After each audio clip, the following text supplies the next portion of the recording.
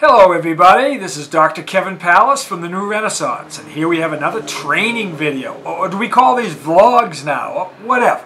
Here we go. This one's entitled, If You Give Your Great Patients Great Results and Think That's the Only Component to Patient Care, you're mistaken. And they're going to do something very predictable. You know what they're going to do? They're going to leave on cue. And that's just the opposite of what we've been taught. And we're not beating a dead horse here, but if we educated people, we had a complete system of patient education, what's going to happen? People are going to understand what you do more. Because if we just base it on results or how a patient feels, both the patient is in danger and so aren't you, doctor, because just like a cavity that hasn't turned into a cavity, just like a heart attack that isn't a heart attack yet, it's not specifically how a person feels. Of course, when a person's feeling, they're injured, we obviously want to help that person, but most problems are silent till they get to a certain point. So if we just base it on results or how a person feels, results alone can't cut it. And again, all the musculoskeletal pain relief isn't going to change patients' belief about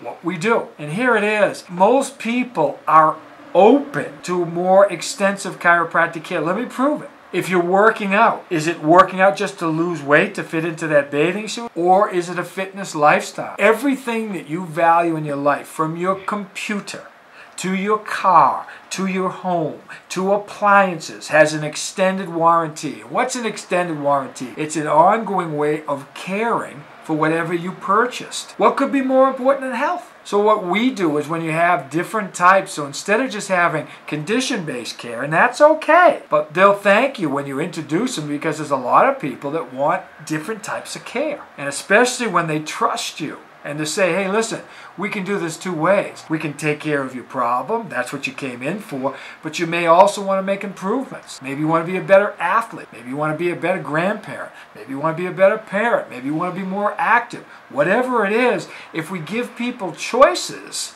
and just don't do what they say they want to do, because like a kid, they want to eat cookies and pizza and drink beer. They're not going to want to eat what's good for them. And we have to have a little bit of guidance in there, if you know what I mean. So when we have more than one type of care, it really makes a difference. And there's this magic moment in all relationships when that person understands that you're trying to help them. All of a sudden the wallet relaxes a little bit. They say, okay, their arms uncrossed. I'll give you a quick little story. When I was in the second grade, there was only two classifications of kids. You're either regular, this is the word they used back then, or retarded. I was sick all the time. I had tonsil problems, ear infection. I was always sick, missing school, and I couldn't hear. So I was literally deaf. When she wrote something on the board, I'm as smart as the next kid. Second grade, I got flagged. I'm put in this class.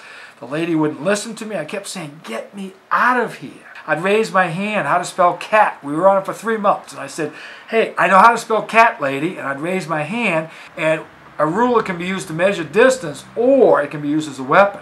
Well, every time I raised my hand, she'd whack it. I stopped answering questions, and you feel depressed, you don't know where to turn, you can't tell your parents, kids don't have rights, and along comes this student teacher, and she says, if you read at the 3rd grade level, I'll get you out of this place. She saw something in me that I didn't see in myself. I was losing hope. I didn't know what to do. And boy, when I could read at that 3rd grade level, she got me out of that class. But I'll tell you, she paid a price. She got fired. I've never been able to thank this woman for what she did. She put herself in harm's way to get me out of trouble, to give me a second chance. I didn't know I wanted to be a chiropractor in the 2nd grade, but I sure as hell knew I wanted to help people and give people a second chance. And that's why I'm here today, because in every relationship, when that patient knows that you really want to help them, they'll listen more to you. When you help people with health conditions, like when I help chiropractors become more successful, more happy, to be able to reach more people, there's this magical aha moment when that person knows that you're helping them and they start saying yes instead of can't afford it.